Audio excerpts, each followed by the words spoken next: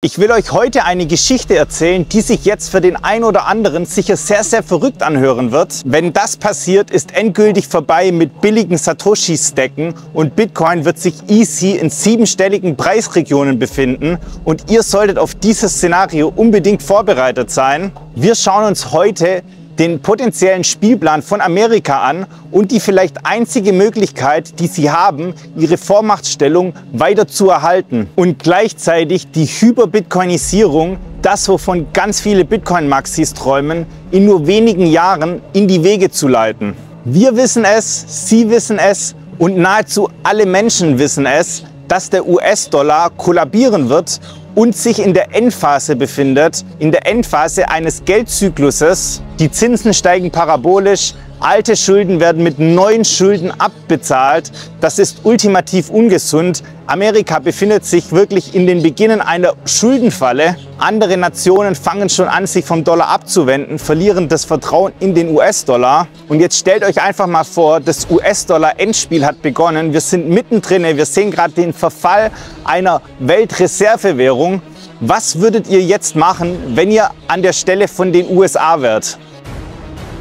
Würdet ihr euch einfach zurücklehnen und schauen, wie die US-Regierung ihre Vormachtstellung immer weiter verliert, ihre Power verliert, ihre Macht verliert, ihren Einflussbereich verliert, wie der US-Dollar einfach kollabiert in einer Supernova voller Schulden? Nein, das würdet ihr natürlich nicht. Ihr würdet nicht einfach zuschauen, wie der US-Dollar verfällt. Dann würdet ihr natürlich nicht einfach da sitzen und warten, bis Amerika auf einmal keine Macht hat, auf einmal von China oder anderen Nationen überholt wird, sondern ihr würdet eventuell den Verfall des US-Dollars noch beschleunigen und ein Exit-Scam machen in das nächstbeste Reserve Asset, das es global gibt, und das nennt sich Bitcoin. Bevor die Welt überhaupt merkt, was abgeht, bereitet ihr klangheimlich den Bitcoin-Standard vor.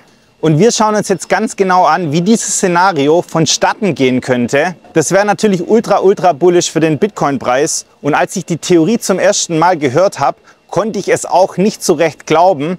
Als ich mich dann aber mehr mit der ganzen Sache auseinandergesetzt habe, ist mir immer mehr klar geworden, wow, es ist tatsächlich gar nicht so unwahrscheinlich, dass so ein Szenario eintreffen könnte, wenn natürlich auch die Wahrscheinlichkeit vielleicht im sehr niedrigen Prozentbereich liegt. Die Theorie ist übrigens von Stackhodler. Ich werde euch unten in den Shownotes alles verlinken. Aber es gibt auch andere Leute, die schon darüber gesprochen haben. Eigentlich ist es ja auch offensichtlich, wenn du dein Geldmonopol nicht aufrechterhalten kannst, das nächstbeste, was du machen kannst, anstatt ein Geld zu haben, das du selber kontrollierst, wo du dann natürlich auch die Leute über Inflation indirekt besteuern kannst, wenn du das Geldmonopol nicht mehr aufrechterhalten kannst und die Vormachtstellung an andere Nationen verlierst, die dann die Weltreservewährung stellen, dann ist es natürlich besser für dich, du öffnest dich für ein Geld, das niemand kontrollieren kann, anstatt dass du einfach zusiehst, wie andere Nationen auf einmal die Weltreservewährung stellen und so natürlich auch das größte Gelddruckmonopol haben und dementsprechend auch am meisten Macht ausüben können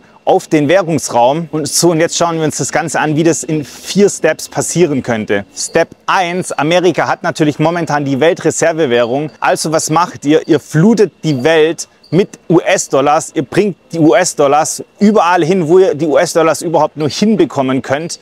Dann im nächsten Step kreiert ihr globale Inflation. Die Inflation lasst ihr expandieren in alle Länder, die Teil des US-Dollar-Systems sind. Und das ist einfach das, was wir in den letzten Jahren gesehen haben, dass sich die Geldmenge des US-Dollars extrem erhöht hat. Vor allem natürlich auch in den Pandemiephasen, wo die Gelddruckpresse wirklich eskaliert ist, wo, glaube ich, 1/4 der gesamten US-Dollar-Menge einfach nur in einer ganz kurzen Zeit, in einem Jahr oder so, gedruckt würde. Wenn ihr jetzt eine globale Inflation mit dem US-Dollar kreiert habt, macht ihr den zweiten Schritt und zwar hebt ihr die Zinsen. Das führt dazu, dass die schuldenüberladenen Staaten wie Europa und China auf dem falschen Fuß erwischt werden, weil sie natürlich nicht davon ausgehen, dass wir jetzt auf einmal in ein Hochzinsumfeld switchen. Das heißt, hier kreiert ihr natürlich eine Art Schock, mit dem erstmal niemand so recht weiß, wie man damit umgehen soll. Europa muss dann natürlich auch hinterherziehen, muss natürlich auch anfangen, die Zinsen zu heben, weil sonst einfach das Kapital nach Amerika flieht, weil es da einfach die höheren Interest Rates gibt, die höheren Zinsraten und es dann natürlich für Anleger uninteressant ist, europäische Staatsanleihen zu kaufen. Also swappen sie nach Amerika, holen sich amerikanische Staatsanleihen, so lange bis natürlich Europa zum Beispiel hinterherzieht und auch die Zinsen hebt. Und das ist auch genau das Szenario, was wir gesehen haben in den letzten 1-2 Jahren. Zuerst gab es Inflation, dann würden die Zinsen angehoben, Europa und China würden auf dem falschen Fuß erwischt und gleichzeitig, weil das als Schockreaktion nicht reicht, provoziert ihr noch Kriege, ihr mischt euch ein in irgendwelche Stellvertreterkriege. Es gibt momentan so viele Brandherde, die auch ganz kurz vorm Eskalieren sind weltweit. Über False Flag Aktionen und sonstige Dinge könnt ihr auch jederzeit das Ding noch mehr eskalieren lassen, weil es ganz, ganz viele Regionen in der Welt gibt, die wirklich kurz davor sind zu eskalieren. Ihr mischt euch da natürlich nicht direkt ein, sondern ihr macht es natürlich irgendwie immer hintenrum, ganz clever. Ihr schickt da nicht eure eigenen Soldaten hin, sondern wie gesagt, das läuft auf Stellvertreterbasis. Das macht ihr dazu, um einfach noch mehr abzulenken, damit die Leute jetzt beschäftigt sind mit irgendwelchen Kriegsszenarien, irgendwelchen Randschauplätzen. Aber darum geht es eigentlich gar nicht. Das ist einfach nur ein Ablenkungsmanöver. Gleichzeitig im dritten Step sorgt ihr noch dafür, dass die ganzen Krypto-Casinos auch hops gehen, FTX, Binance, dass man da richtig stark reinreguliert, richtig stark reingrätscht. Und das führt natürlich, weil natürlich auch der Kryptomarkt stark vernetzt ist, das führt natürlich auch dazu, dass die Bitcoin-Preise erstmal fallen. Das heißt, ihr versucht erstmal gar nicht den Bitcoin-Preis zu pushen, sondern ihr probiert natürlich erstmal den Bitcoin-Preis zum Fallen zu bringen, runterzubringen. Das macht ihr, indem ihr mehr reguliert, indem ihr wirklich in die Kryptobörsen schaut, die Kryptobörsen hops gehen lasst, Leute verhaftet, hier einmal einen Kahlschlag macht. Und das sehen wir, das hat die SEC wirklich gemacht, auch bei Binance mit der Verhaftung vom CEO, der zu hohen Strafen verurteilt wurde. Auch Sam Bankman-Fried sitzt mittlerweile hinter Gittern. Das Ganze erzeugt natürlich Panik im Bitcoin- oder im Kryptomarkt, führt dazu, dass die Preise erstmal nicht steigen, sondern dass die Preise fallen, dass natürlich auch der ganze Markt einmal gecleant wird, gereinigt wird. Leute, die nicht fundamental von Bitcoin überzeugt sind, die machen jetzt natürlich erstmal kein Bitcoin-Investment. Die jagt ihr quasi aus dem Markt heraus. Das Ganze passiert aber nicht, weil Amerika jetzt den US-Dollar verteidigen will, sondern weil Amerika jetzt im vierten Schritt auf einmal eine 180-Grad-Wende macht und auf einmal nicht mehr gegen Bitcoin schießt, was wir gesehen haben, sondern auf einmal sich komplett für Bitcoin öffnet, eventuell insgeheim auch schon Bitcoin gestackt hat, Bitcoin gemeint hat. Wir sehen auch gerade, die aktuell höchste Hashrate befindet sich in den USA. Snowden hat auch geleakt, dass demnächst ein neuer Staat bekannt geben wird, dass sie schon seit längerem Bitcoin kaufen. Muss natürlich nicht sein, dass es Amerika ist, aber das würde natürlich hier in die Theorie dazu passen. Gleichzeitig seid ihr mit BlackRock unter einer Decke, ihr macht gemeinsame Deals. Larry Fink haben wir noch vor vielen Jahren gesehen, wie er Bitcoin nicht befürwortet hat, wie er gegen Bitcoin geschossen hat. Bei Larry Fink und bei anderen großen Vermögensverwaltern, bei anderen großen, mächtigen Personen sehen wir auch 100-Grad-Wenden. Und wir wissen auch, dass BlackRock und Amerika immer sehr, sehr eng zusammenarbeiten. Man kann vielleicht sogar sagen, dass BlackRock der verlängerte Arm von Amerika ist. Das heißt, zuerst bekämpft man Bitcoin, man bringt die Preise runter, auf einmal macht man eine 180-Grad-Wende, öffnet sich für Bitcoin und der nächste Schritt, der jetzt wichtig ist, Bitcoin so schnell wie möglich an so viele wie mögliche Leute bringen und dafür gibt es die Bitcoin-ETFs. Ihr probiert die Bevölkerung der USA zu überzeugen, Bitcoin zu kaufen. Bitcoin wird gepusht, damit es die Boomer kaufen. Bitcoin wird gepusht, damit es in die Pensionskassen kommt. Und das Ganze kann natürlich nur passieren über Bitcoin-ETFs, weil Self-Custody, das ist ein viel zu langer Weg. Das würde viel zu lang brauchen, bis die Leute das Knowledge haben. Dementsprechend gibt es jetzt die Vehikel wie die Bitcoin-ETFs. Und das könnte tatsächlich momentan das Szenario sein, in dem wir uns befinden. Wir befinden uns jetzt nicht mehr in der Bekämpfungsphase, sondern wir befinden uns jetzt schon langsam in der Eröffnungsphase, wo man sich auf einmal aus der Seite von Amerika komplett für Bitcoin öffnet. Und es geschieht natürlich auch nicht komplett rasant über die Nacht, aber über einen sehr, sehr kurzen Zeitraum. Wer hätte das noch vor wenigen Jahren gedacht, dass auf einmal die Bitcoin-ETFs Bitcoin kaufen, als gäbe es kein Morgen mehr? Wer hätte auf einmal gedacht, dass BlackRock oder andere Leute sich so für Bitcoin öffnen? Larry Fink von der Flucht in die Qualität spricht. Und selbst langjährige Bitcoin-Gegner wie Donald Trump sagen auf einmal, ja, Bitcoin ist eigentlich gar nicht so schlecht, auch wenn ich den Dollar immer noch präferiere. Und der ganze Trick an dem Gameplan ist, dass du die Bags, also dass die USA die Bags schneller füllt als der Rest der Welt. Der Rest der Welt ist noch beschäftigt mit Krieg, irgendwelchen anderen Sachen, Inflation. Und solange die anderen beschäftigt sind, machst du natürlich deine Taschen voll, probierst so viel Bitcoin in deine Treasury zu packen, gleichzeitig aber auch die Leute in Amerika, die Einwohner, die Firmen, die Companies, die Pension Funds mit Bitcoin zu füllen. Wir sehen auf einmal Werbespots, in denen Bitcoin-ETFs beworben werden. Leute sprechen wieder über das Thema. Der Bitcoin-Preis zieht natürlich jetzt auch an. Solange das Ganze passiert und die USA sich für Bitcoin öffnen, passieren auf anderen Plätzen in der Welt komische Dinge. Die BRICS, die beschäftigen sich mit Gold. In China sind sie noch beschäftigt mit dem Immobilien-Ponzi-System, das ihnen um die Ohren fliegt. Gleichzeitig sehen wir Christine Lagarde, die Chefin der Europäischen Zentralbank, wie sie Prosecco trinkend ihre teuren Hermès-Schäle präsentiert und auf irgendwelche Meetings geht und darüber redet, wie Europa alles im Griff hat. Auf der anderen Seite ist Amerika damit beschäftigt, ihre Schulden zu monetarisieren. Sie haben gar kein Interesse mehr, effizient zu wirtschaften, sondern es geht einfach nur noch darum, ihre Ausgaben einfach mit neuen Schulden zu begleichen. Mehr globale Liquidität über den US-Dollar bedeuten natürlich steigende Bitcoin-Preise. Bitcoin steigt auf über 10 Millionen auf Regionen, die wir uns gar nicht vorstellen können, weil natürlich jetzt neuer Geldsupply im Markt ist und noch in den Markt kommen wird. Das wird natürlich den Bitcoin-Preis beflügeln. Die Schuldenstände in den USA gehen durch die Decke. Der Dollar kollabiert, was aber gar kein Problem ist, weil die Leute haben jetzt volle Bitcoin-Bags. Amerika hat geladene Bitcoin-Bags. Die Pension-Fonds haben geladene Bitcoin-Bags. Man hat den Leuten Bitcoin schmackhaft gemacht. Die Leute haben ETFs. Das heißt, die Insurance Policy, die Amerika abgeschlossen hat für das sterbende Geldsystem, für den sterbenden US-Dollar, ist Bitcoin. Wenn Bitcoin auf 10 Millionen US-Dollar steigt, bedeutet das natürlich auch, dass El Salvador, das neue Singapur, in Zentralamerika sein wird, dass wahrscheinlich Max Kaiser den Status eines Königs erreichen wird und auch ganz, ganz viele Leute, die sich frühzeitig für Bitcoin geöffnet haben, auf einmal unerheblichen Reichtum erreichen. Bitcoin wird die neue globale Weltreservewährung und Amerika hat natürlich im Vergleich zu anderen Staaten die größten Bags, die größten Bitcoin-Holdings. Sie haben die Taschen dicke gefüllt mit Bitcoin. Die ganze Zeit klangheimlich Bitcoin gestackt. Amerika war der First Mover. Und an dem Tag, wo auch Amerika announcen wird, hey, wir haben jetzt Bitcoin auf unserer Balance, wir machen jetzt hier vielleicht sogar Bitcoin als Legal Tender, an dem Tag wird natürlich auch der Bitcoin-Preis parabolisch gehen. Andere Leute, andere Nationen können nicht mehr billig Bitcoin einkaufen. Amerika hat die ganzen billigen Bitcoin eingekauft. Natürlich billig ist immer in Relation, aber selbst 100.000 Euro Bitcoin-Preis ist ein sehr, sehr billiger Einstiegspreis, wenn Amerika so eine Idee, so einen Gameplan vorhat, weil dann die Preise halt auf unerhebliche Regionen steigen werden und dann sind selbst 100, 200, 300.000 Einstiegspreis sehr, sehr billig. Und das ist natürlich ein Szenario, das sich über die nächsten 2-3 Jahre noch weiter hinziehen könnte. Wann dann natürlich ein finales Announcement kommt, das steht natürlich alles in der Luft, ob das dann in einem Jahr ist, in 2, in 3 Jahren, ob sich das weiterzieht oder ob das relativ rapide, relativ schnell geht. Aber wie gesagt, nochmal, für die USA ist natürlich das höchste Interesse, das Geldmonopol aufrechtzuerhalten. Das realisieren sie, dass das nicht mehr möglich ist und jetzt hat natürlich Amerika kein Interesse, dass jetzt auf einmal China die neue Weltmacht wird oder vielleicht jemand anderes.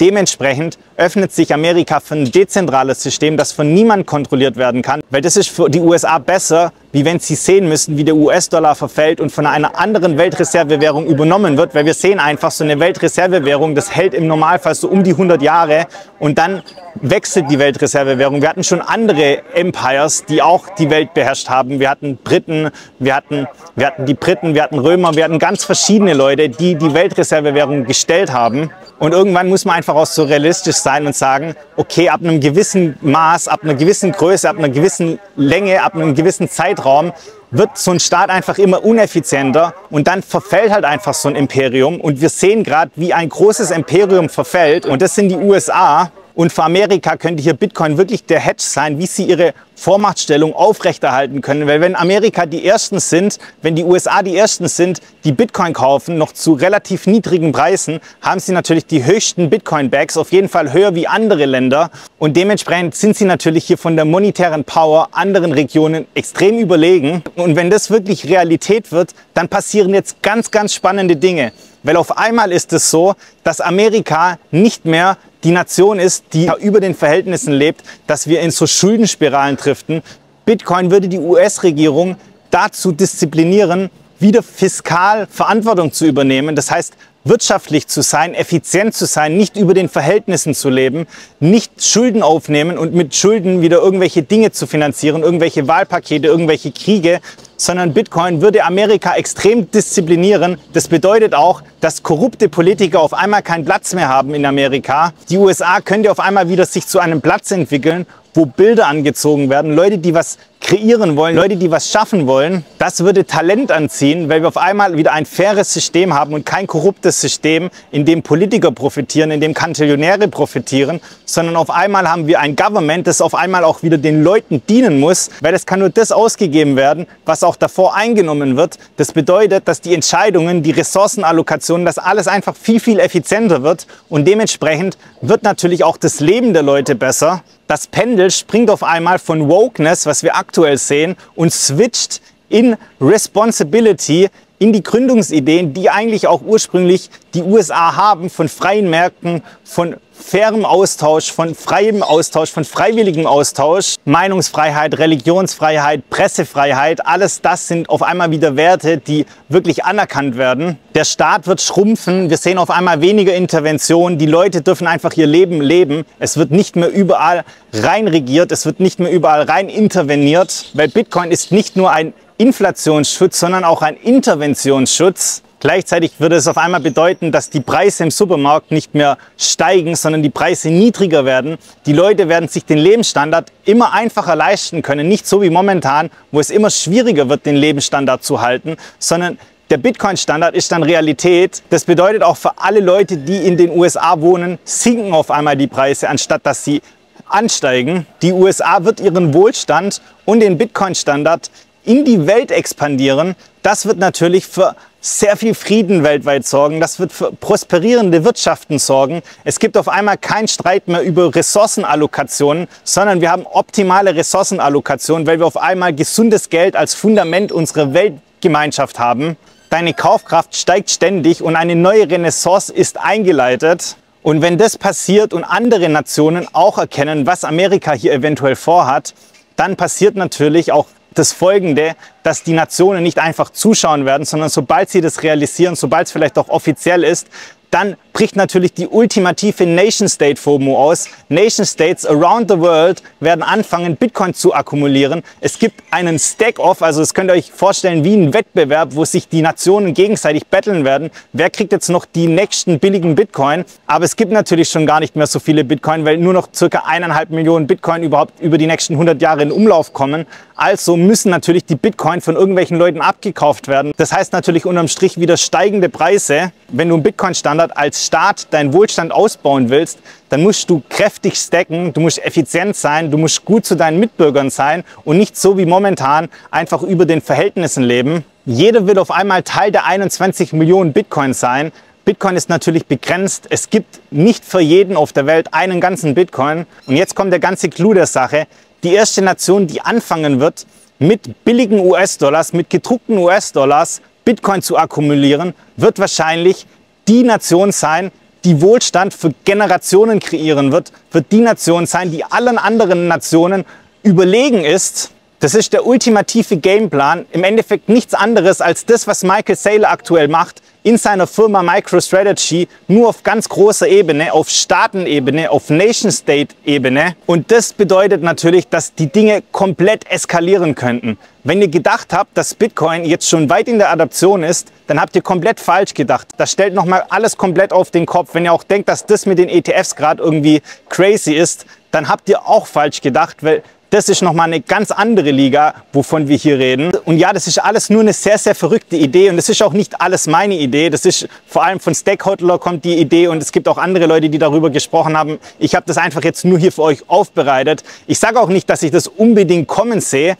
Aber überlegt euch einfach nur, dass es eine minimale Chance gibt oder vielleicht auch eine große Chance gibt. Wie würde sich das auf euer Leben auswirken? Seid ihr vorbereitet für so ein Szenario? Schreibt mir das gerne mal unten in die Kommentare. Mich würde jetzt mega interessieren, was ihr zu der ganzen Theorie haltet. Wie gesagt, es ist nur eine Theorie, es ist nur ein mögliches Szenario. Ich halte das Szenario auch nicht für extrem wahrscheinlich. Was hier gegen so ein Szenario sprechen würde, dass einfach die Machthaber aktuell in der USA, dass die einfach nicht schlau genug sind, so ein Szenario durchzudenken. Das ist natürlich hier von irgendwelchen verrückten Bitcoinern entstanden, die sich hier Gedanken gemacht haben, okay, wie könnte jetzt Amerika und der Bitcoin, wie könnte das zusammenspielen? Wir sehen auch vielleicht mit Jason Lowery, da haben wir vielleicht auch einen Kandidat, der vielleicht so eine ähnliche Strategie in Amerika vorantreibt, der sagt, hey, den Leuten, Bitcoin ist von Relevanz auf Nation-State-Seite. Wir müssen Bitcoin implementieren. Wir können die ganze Sache nicht verschlafen. Bitcoin ist ein Machtprojektionsmittel, mit dem wir unsere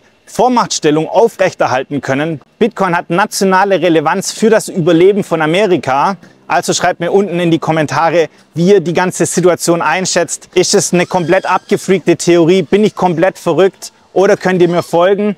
Wie gesagt auch nochmal, es ist nur eine Theorie, es ist nicht in Stein gemeißelt, dass es so passieren wird. Es ist einfach nur eine Theorie, einfach nur ein Gedankengang, einfach Überlegungen, was möglich wäre. Ich freue mich auf euer Feedback, teilt das Video unbedingt mit euren Freunden. Und ganz, ganz wichtig, unser neuer Webshop ist jetzt online. Hier könnt ihr Tickets für Bitcoin-Events bei uns hier im Bitcoin-Hotel erwerben. Wenn ihr auch mal Bock habt, euch persönlich mit Bitcoiner zu treffen. Wir haben hier ganz, ganz viele verschiedene Events, wo wir Workshops haben, Vorträge haben, internationale Speaker, wo wir verschiedene Events mit verschiedenen Kernthemen haben. Außerdem bieten wir auch Workshops an. Das heißt, wenn ihr das ganze Bitcoin-Wissen noch etwas vertiefen wollt, dann könnt ihr auch gerne einen Workshop bei uns buchen, wo wir dann Schritt für Schritt durchgehen, wie man sicher Bitcoin kaufen kann, was die besten Wege sind, um seine Bitcoins sicher zu verwahren. Die Grundlagen werden da euch gezeigt. Das heißt, es gibt bei uns im Webshop wirklich für alles, was vom Bitcoin-Markt sieht, der einfach Bock hat, ein Wochenende mit Plebs abzuhängen und die beste Zeit seines Lebens zu haben, bis zu Anfängern, die sich noch sehr, sehr unsicher sind und erstmal langsam in Bitcoin einsteigen wollen und bei einem Workshop von uns an die Hand genommen werden und ihnen Step für Step genau erklärt wird, wie sie in die finanzielle Unabhängigkeit durch Bitcoin kommen. Schaut also unbedingt mal vorbei, www.shop.hotel-prinzess.de. Der Link befindet sich in den Shownotes. Ich verabschiede mich hier aus dem schönen El Salvador. Wir sehen uns beim nächsten Mal. Bis dann. Peace out.